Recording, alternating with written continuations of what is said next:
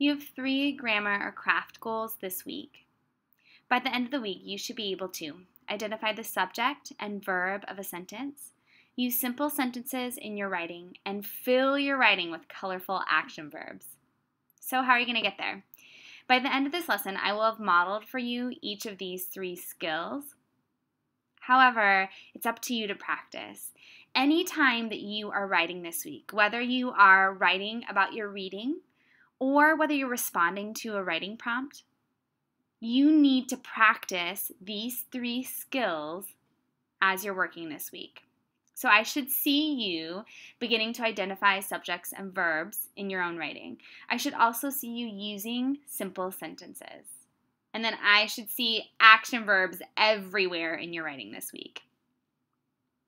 So if you haven't done it so far, pause the video now, and I want for you to open up your composition notebook and write these 3 goals down in the grammar or craft section.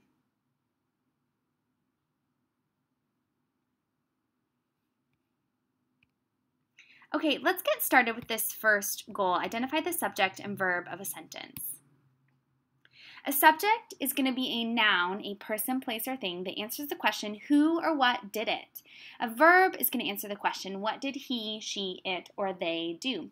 So let's start with a sentence from Loser by Jerry Spinelli. It's one of my faves. They race. So who or what did it? They. What is they doing? They are racing. They race. So my subject is they. Race is my verb. Matt winces. Who or what did it? Matt. What did Matt do? Matt winces. Okay, this is where it gets tricky. From The Fifth Wave by Rick Yancey, my favorite book that I read this summer. My head aches. So let's start with our verb at this point. What did he, she, or it do? So it's going to be an it. So what did it do? It aches, or it ached. What is doing the aching? It's not my. Who or what did it? Head. Head aches. What's doing the aching? Head. Blood flew. Again, let's start with our verb. What is it doing? It's flying. It flew. So what flew? Blood. So my subject is blood. Flew is my verb. So now it's your turn to practice. I want for you right now to practice identifying the subject and the verb for these 3 sentences. I'm going to ask you to pause the video, to write them down in your composition notebook, and to practice writing the subject, identifying the subject, and the verb.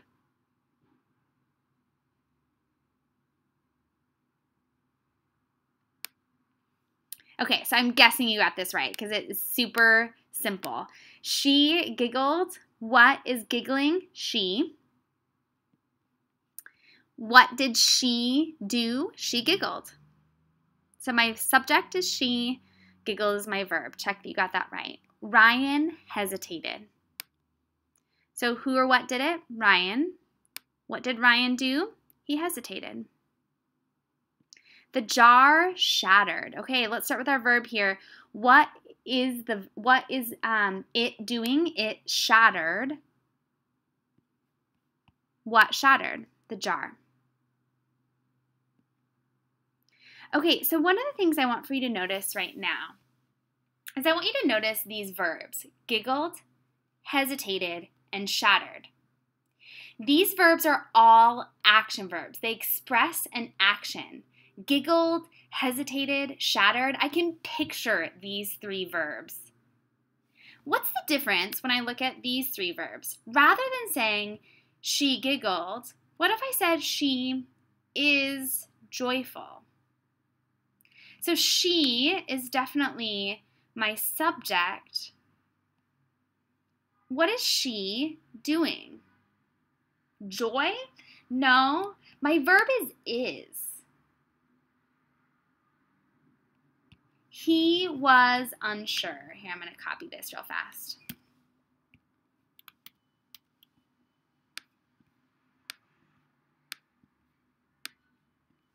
He was unsure. So he is my subject, right? Who or what did it? But what is he doing? Unsure? No, my verb is was. The jar is broken. So the jar is my subject. What is the jar doing? It's not breaking, it just is broken. So is my verb. So what I want you to notice, these verbs are really different. So these verbs over here where I can picture them, they're called action verbs. Giggled, hesitated, shattered. These verbs over here, is, was, is, these are to be verbs. To be verbs you're going to learn about next week. And to be verbs are just like the being present. So she is, he was, the jar is. To be verbs are almost just like the verb for existing. So this week, our goal is to use verbs like this, giggled, hesitated, and shattered, that really paint a picture for the reader, versus verbs like is, was, and is that don't really.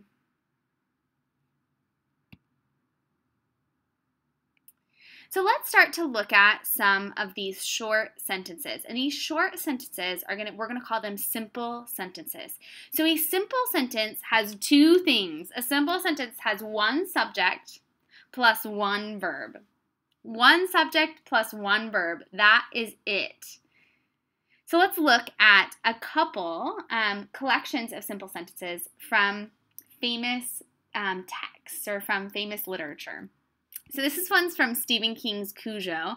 Tad watched, blood flew, he sprung, right? These simple sentences really can paint a picture for us. They're short. They have a strong, powerful effect. Tad watched, blood flew, he sprung. We're going to look for just the subject and just the verb. So Tad is my subject. Who or what did it? What did Tad do? He watched. We already worked with the sentence, blood flew, right? He, who or what did it? What did he do? He sprung, which means like he got up really quickly and ran. This one's from Nancy Farmer's House of Scorpions, and if you haven't read this yet, you should. It's so good. Matt swung. We worked with that one already. Maria flinched. What did Maria do? She flinched. Matt froze. Maria smirked.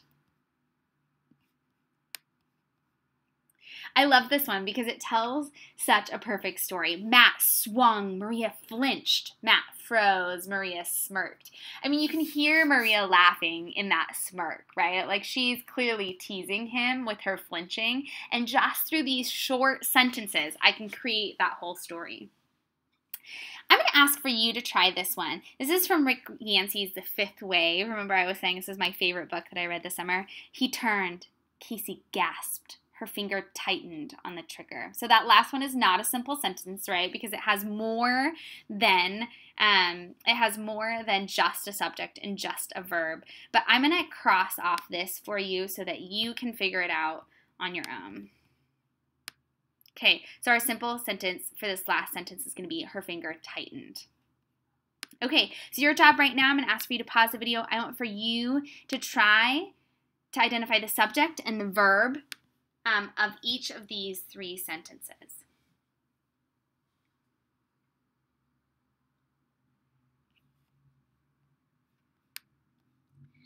Okay, so you should have identified he as a subject. He turned. Casey as a subject. What is Casey doing? She gasped. I love that action verb.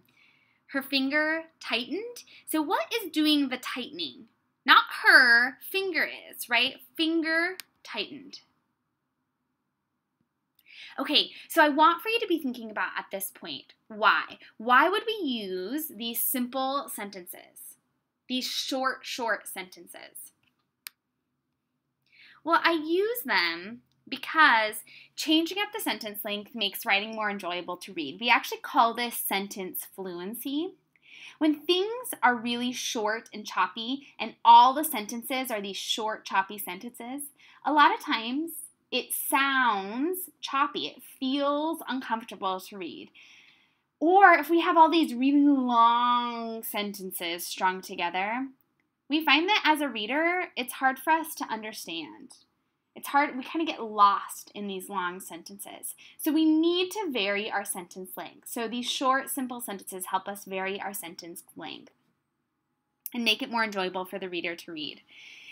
These short, simple sentences also create an impact. Like the gun dropped, he wept. You saw that with this, right? With these ones. Matt swung, Maria flinched. Matt froze, Maria smirked. Right? They can really create an impact on the reader. So let's look at these verbs. So one of the things that we notice, watched, flew, sprung, swung, flinched, froze, smirked, turned, gasped, tightened. We said that these were all action verbs, right? They really paint a picture for the reader. So I want us to look at a few of these action verbs, and then we'll come back and we'll ask why. Why do we use action verbs? So let's look at this picture of this woman eating this huge, gigantic hamburger, right? So we have a couple really colorful action verbs that we could use. I could say that Jamie devoured, or Jamie digested, or Jamie dined, Jamie gorged, Jamie indulged, Jamie inhaled, or Jamie nibbled. So I'm going to choose which one I want to use. So if I am trying to tell this story and I feel like I really want to get across the idea that she's like scarfing this thing down. I could use scarf even as an action verb. But I want you to get the picture of like her just like shoving this hamburger in her mouth. So I'm going to say inhaled. Like she's not even chewing. She's just like breathing in this hamburger. So let's look at this syrup picture. The syrup is doing something. And I have a great list of action verbs here. The syrup cascaded, it flowed, it oozed, it spattered, it spewed, it glided. I'm going to do oozed, right? Because I want you to picture it moving slowly across the pancakes.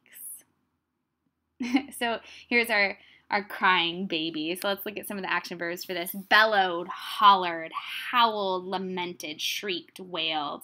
So I'm going to go with the baby for sure. Right now it looks like it's shrieking. So I'm going to say the baby shrieked. I want for the reader to hear that high-pitched sound when I look at this image. And then like this picture of the students walking, like what are different ways that they could walk? Because it's really important that readers not just know that they're like walking, but that they know exactly how they're walking. So that's one of the reasons I use action verbs. Bolted, scurried, flounced. Flounced is like kind of like dancing. Like if you can picture someone kind of like frolicking. Frolic could also be a great action verb. Bolted, scurried, flounced. The students flounced. The students strolled. You can picture like that, with them walking slowly and kind of chatting. They meandered. They plodded. They sauntered. They stalked. Right. The way that they walk for that one, stalked, is really different. They wandered. Right. They just like are wandering around. So I'm gonna choose plodded here.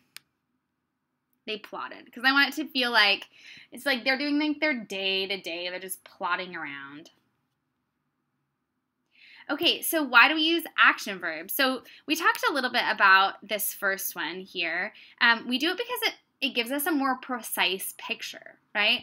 So rather than just saying walked, rather than just saying the students walked, plotted gives me a more precise image of how they're walking. And then action verbs do a way better job of painting a picture for the reader than our to be verbs is, was, and were. For example, she was scared. Yeah, I mean, great. She was scared. Like, I can picture her maybe being scared, but she shrieked and bolted. I can really picture her like that high-pitched squeal, and then I can picture her like jumping up and running away, right? That paints a way better image for me as a reader than she was scared. So let's try it. Your goal right now is you are going to try out simple sentences and you're going to try out action verbs. So I want you to open up your composition notebook. And I'm going to ask for you to picture that you are in Jurassic Park. So hopefully you've all have seen Jurassic Park, or you've seen clips from that movie, but it's where it was like this theme park that was supposed to have dinosaurs in it, and it was supposed to be really safe, but then the dinosaurs got out somehow, and so you're in Jurassic Park and you're hiding from this dinosaur. You have a picture here to kind of stimulate your imagination. So you're hiding from a dinosaur. There's dinosaurs around, and you need to write a scene only in simple sentences. So remember a simple sentence. Remember a simple sentence is just going to have one subject and one verb. It's going to look, your scene is going to look a lot like this, but I'm going to ask for it to be longer. It's going to feel kind of choppy because they're short, but like Matt swung, Maria flinched, Matt froze, Maria smirked. So you are only allowed to write in simple sentences. And I want for you to try out some really colorful action verbs. There's a list of action verbs in Schoology. I would love for you to go look at that list and see how many of them you can embed in your writing. Okay, pause the video now. Get started with your writing. When you're done, there are some other activities that you can use to practice these 3 skills in Schoology.